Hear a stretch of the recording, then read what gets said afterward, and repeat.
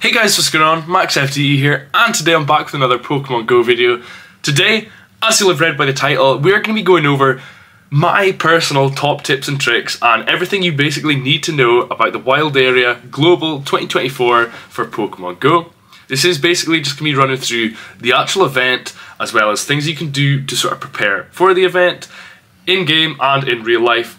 But yeah, so I think the way that I want to do it is, first off, I'm going to speak about the actual event itself and all the features, the spawns, the raids, that sort of thing. Obviously, there is quite a lot going on, so knowing what to actually prioritise in terms of what's going to be good for raids, what's going to be good for PvP, that sort of thing. So thankfully, we've got this really nice infographic from G47IX on Twitter. Make sure to give them a follow. Having a look at this Global Wild Area. In terms of Pokemon debuts, we're going to be getting Toxel and Toxtricity. Honestly, I don't actually know if these Pokemon are going to be good at the moment, but it's a new Pokemon and it's a brand new shiny, so they're going to be interesting. It's always going to be getting a new Pokemon and a new shiny, the chance of that. So I would say prioritise, I maybe wouldn't say prioritise the 10k eggs, because me personally, I don't enjoy hatching eggs for how low of a chance it is to get something decent. I mean, we've still got to wait and see what the actual egg pool is going to look like. Me personally, I'm not going to be spending any money on incubators for this event, but like I say, that's just my preference, and if you want to, I'm not like judging, or you know, feel free to, but me personally, I'm not going to be spending any money on incubators for this event. Obviously, the Toxtricity is going to be in raids. It's going to be in raids and it's going to be in Dynamax battles anyway, so it's not like we're not going to have a chance to get it, but maybe a couple eggs to sort of get the actual Toxel as the Pokedex, because I don't actually know if that's going to be shy in the wild or not. However, yes, we can see here, got Toxel in 10k eggs, as well as the Gigantamax Toxtricity. Sorry, I've been saying that the entire time wrong. In terms of the raids that we've got as well, we've got Primal Groudon as well as Primal Kyogre. They're going to be in raids for both the Saturday and the Sunday. Now, this one's a bit of a tricky one because they've been in raids so much. They have been in raids quite a lot, and they are really strong Pokemon. But I think whether you want to prioritise this one or not sort of depends on how many. Like, do you have a good Groudon? Do you have a good Kyogre? If you do, I would say there's better things to prioritise. Me personally, I've got a level 51 of each, and so I don't really need another Kyogre, another Groudon, and I've got the shinies as well. So I'm not going to be going out of my way to do any of these raids. Me personally, I'm going to be prioritising the other sort of raids that are going to be there, the other features. But that's open to interpretation depending on, you know, whether you want one. If you want a good one, feel free, just bash it out. But this is just my personal sort of take on it. As well as we are going to have in 5-star raids, we're going to have Origin Form Dialga and Origin Form Palkia. Now, they are going to have a chance to be shiny, and they are also going to have a chance to get their special moves. It's going to be a bit RNG based. For me, I would say Dialga and Palkia are both really good in Master League PvP. I believe actually Palkia is quite good as a Dragon type raid attacker as well. Dialga not so much. It's not going to be bad, Dialga, but Palkia is just better as a Dragon type attacker.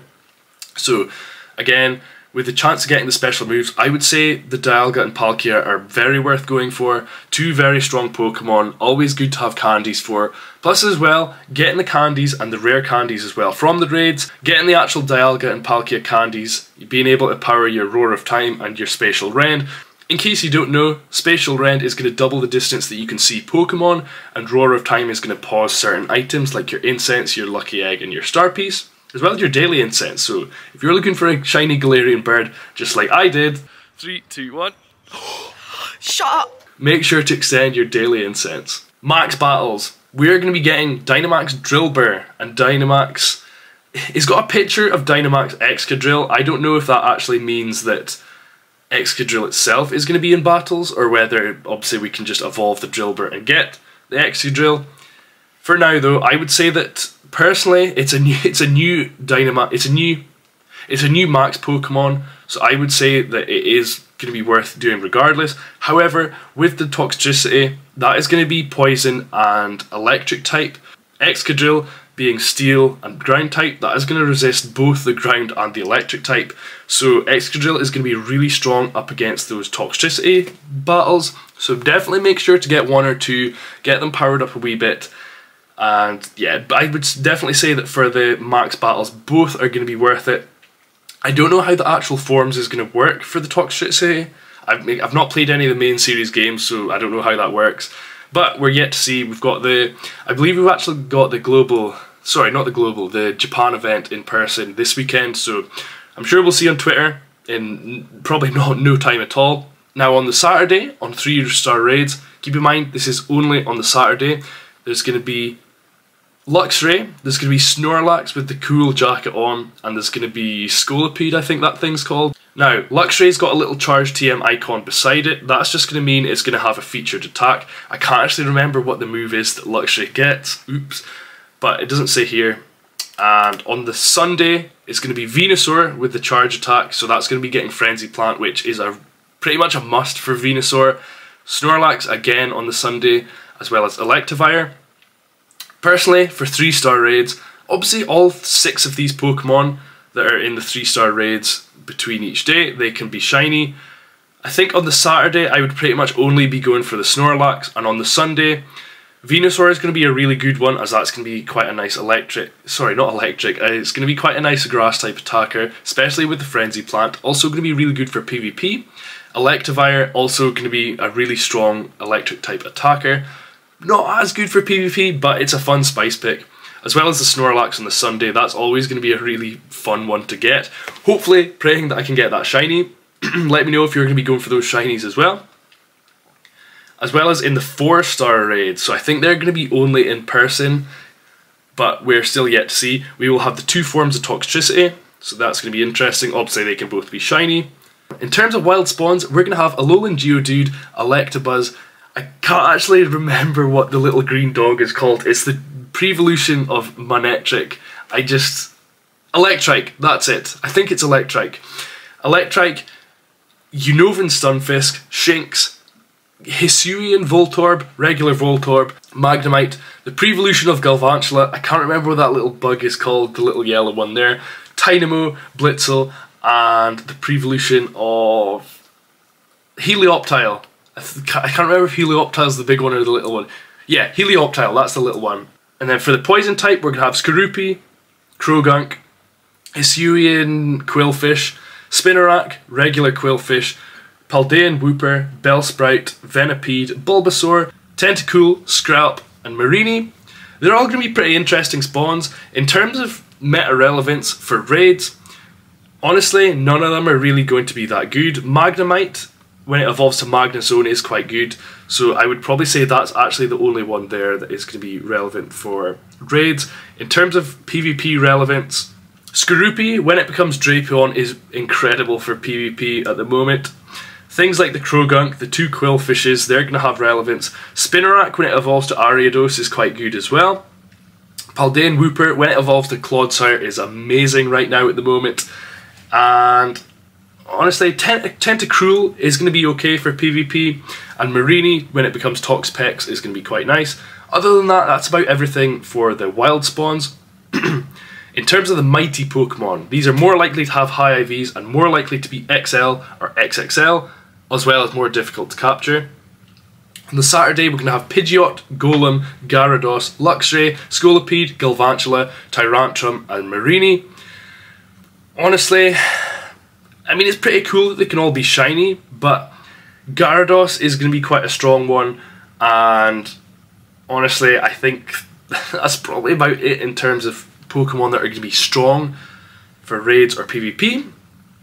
On the Sunday, we're going to have Venusaur, Electros, I think that thing's called, Electivire, Dragonite, Dragalge, Mamoswine, Feraligatr, and Poliwrath. Again, all of these can be shiny, and some of them are going to have really good moves.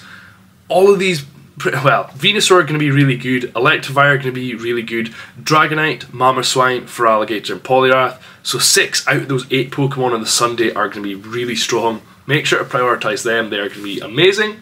As well as, for the event, lure modules are going to last 2 hours, event field themed research, 1 event snapshot encounter per day. There's no limit on the remote raids, so get your wallets out if you're wanting to do some raids. The daily limit for collecting max particles is going to be increased to 1,600, as well as featured attacks when you catch and evolve certain Pokemon.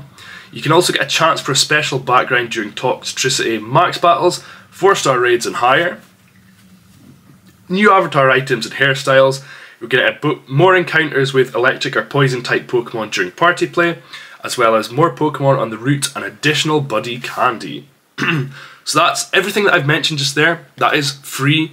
You don't need to pay for. As well as ticket holder exclusive. You'll be able to choose your path, and you'll either get poison type or electric type, one of the two, whichever one you choose. And you'll either get the Pop Pikachu or the Rock Pikachu. We did last see these in 2021 for Global Go Fest, so nice to see these again. You're going to get up to 5 free raid passes from gyms each day, an additional 5,000 XP from raids, special research on collection challenges or Go Snapshots, increased max particle from PS. I'm presuming PS means from power spots and explorations. There's going to be collection challenges as well, 1 additional Candy XL from 4-star and higher raids, double hatch and double catch candy, up to 6 special trades per day and a reduced trade cost. We're going to get a special pose, we're going to get half hatch distance, 3 event snapshots encounters per day, double hatch Stardust and double XP, and an increased chance for Toxel from 10k eggs. So going back to my point earlier about the Toxel, thankfully, because I'm in the UK, I will see, the sort of how the event unfolds before it actually gets here. So I'll just wait and see what the sort of spawn rate is going to be like for the Toxel, and before I decide. As well as 1 timed research task each hour that awards Go Safari Balls. So I believe for the Go Safari Balls, I think they can only be used on the mighty Pokemon. Correct me if I'm wrong. And obviously this event is from November 23rd until November 24th. I hope you would know that by now. So that is going to be about it from the event itself. In-game, at the moment, what you can do to prepare: free up your bag space, get rid of legendaries that you don't need. For example, I've got loads of Giratina, load of Zamazenta, load of Zacian. I keep keeping these for trade, but honestly, it's probably not. I just never get round to it. But clear up your storage space, clear up your Pokemon space. One thing I like to quite do is I've got a transfer tag in which it tags stuff within the last 48 hours, gets rid of hundos so it doesn't show hundos on the actual search tag, and it gets rid of shinies, gets rid of XXL Pokemon as well, and I can just click, hold on 1, select all, and just transfer all of that, just like that. Now I don't even need to think about it. Look at my shiny Smoliv that I got as well today during Spotlight Hour. And what else you can do is obviously get rid of all the junk that you don't need from your bag. Stock up on balls as well. This is a really important one. Depending on your sort of play situation, whether you've got a lot of Pokestops or not, it's always good to stock up on balls. Even if you have too many balls, you can just get rid of them if you don't need them during the event. But like I say, make sure to stock up on items as well. Star pieces, lucky eggs if you're looking to reach level 50. Incense, always going to be really good to have. Another one that's going to be quite good to do is make sure you've got enough Palkia and enough Dialga candy. Obviously, using Spatial Rend, doubling your Pokemon spawn radius, or using Roar of Time, which is going to be pausing your incense, your lucky eggs, your star piece. These are going to be really good options during the event, so if you've got the candy, use it, why not? As well as another thing that I feel is worth speaking about is stuff you can do and prepare like in real life before the event. It's always quite good to sort of plan out what you're actually doing for the event, you know, where you're going, are you meeting with friends, you know, is there a group going about, that sort of thing. Having a group, having a look on Campfire, seeing if there's a group near you, that's going to make doing the raids so much easier, having just that amount of people. If you're rural, this is, you know, it's whether you want to sort of make the drive, if that's possible for yourself, out to somewhere that's a bit more populated. But yeah, planning your event, making sure where you want to go. The sort of obvious things as well. I say obvious, but I'm really bad for forgetting to do it. Charging your power banks, actually staying hydrated, having snacks with you, that sort of like basic level stuff that I actually am really bad at forgetting. You know, obviously if you're playing, it's quite a long day. If you're playing for that length of time, staying hydrated is going to be really important. And I think for people in the Northern Hemisphere, this one is going to be quite important. Because this event is in November, this is like the latest in the year that we've ever had an event like this. So wrapping up warm is going to be a really, really important thing. As well as investing in some things like, I don't know, touchscreen gloves. I've always meant to do that, but I've just never done it. And so every event that I do, and it's like around this time of year, I think, oh, you know, I just really need to do it. And I never do it, so yeah, make sure to prepare in advance. As well as if you're playing with friends, make sure to speak to them about the event. You know, is there anything that's spawning during an event that they might want to trade, re-roll, that sort of thing. And honestly, I think that's about it for my tips and tricks for this event. You know, as somebody that's been to many a Go Fest over the years, that's my sort of best advice I can give. To sum it up, basically, plan ahead. And it's funny coming from me, because like I say, I'm really bad at this. I just don't plan ahead, and I just leave everything last minute. However, planning ahead is going to be your best friend.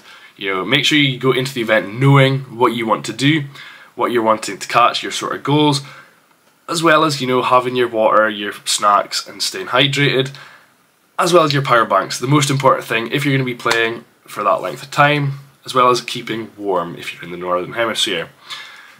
But yeah, I think that's going to be about it for this video. If you've enjoyed, if you've got any other, you know, suggestions, leave them down in the comments below. Make sure to subscribe as well while you're at it. It does help out the channel a lot. And we're closing in on 8,000 subscribers, which is it's just crazy. But yeah, thanks for watching this video. If you enjoyed, make sure to leave a like. If you didn't enjoy, leave a dislike. Let me know why in the comments. And I will see you guys in the next video. See ya. Peace.